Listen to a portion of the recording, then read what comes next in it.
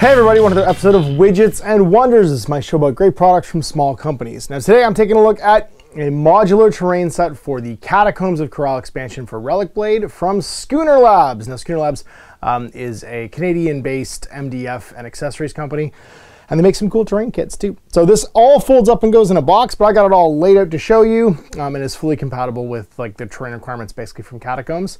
So let's take a look. So here we go with some miniatures for scale, the Catacombs modular terrain set. Now this is the box it's designed to all go back into, and it is ready to push fit together in a nice way to contain this stuff when it is all broken down. It's all just basically lock pieces, so the top pieces will sit on top. All the corners are wedge designed to lock in. And I'm presenting it here unpainted, although I am going to paint and add a little bit more detail to it probably, just to make it match my miniature collection, like the basing and stuff like that too.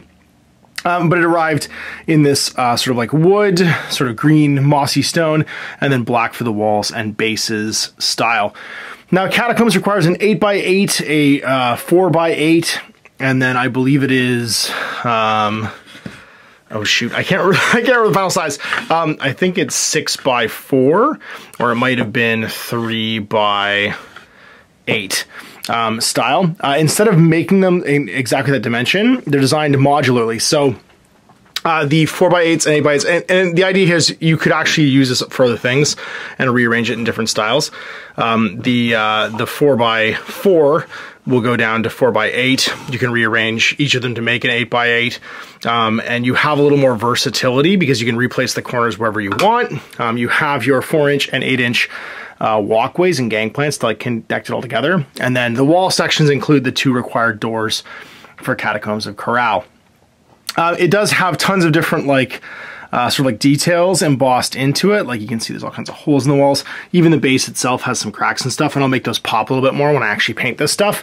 I like that the stone comes conveniently already in black, so I'm going to give it just like a probably zenithal spray paint in gray, and then some procedural like dry brushing, maybe a bit of airbrush details when it's all said and done to kind of zhuzh it up. And actually even sponging would work here too. I could just break up some sponge and paint it with that as well. So I'll ship like on my social media, I'll post some pictures of it when it's all finished that you can check out. But this was a really nice and like economical solution to having all the terrain pre-made, and you could play with it right out of the box like this as well and get through all the scenarios from Catacombs of Kural. So I'm excited for the Let's Play that I get to do on this and to play through the actual like dungeon scenarios, but I figured I'd give you guys a look before I painted it so you can check it out for yourselves, and I'll link it all below. So there you go, a very cool modular terrain kit for Catacombs of Kural for Relic Blade from Schooner Labs. Now, if you know of a product you think deserves more attention, you can email me at growminiaturegames@gmail.com or Facebook message me at facebook.com/outofthebasement into the streets, and I'll put it in front of as many people as possible. Big thanks for watching. Till next time, Ash. Hey there, I hope you enjoyed that video. There are tons of other games already recorded for you to watch. Click over to my channel page if you haven't already, and have a look through the dozens of playlists full of videos. I guarantee you'll discover a game you haven't seen played before. I put out new videos 7 days a week, and every day is themed to a different genre as I continue to explore the wider world of gaming. Of course, none of that's possible without you, the viewer, so click a like and subscribe if you'd like to stay on top of what's happening here daily. My 2 kids and I are massively grateful to be able to have the flexibility of this job so I can always maximize my time with them. If you want to support me continue to put out this content, it's only possible because of my amazing backers on Patreon who support the studio, equipment, and model cost, as well as being how I make the bulk of my living. You can also help out by buying a t-shirt through Spreadshirt, a measuring gauge or widget from Desperate Designs, or buying one of my games and supplements like Last Days, Game of Wolves, and Blaster. As a way of showing my appreciation, patrons get early access to new games and supplements that I write throughout the course of the year.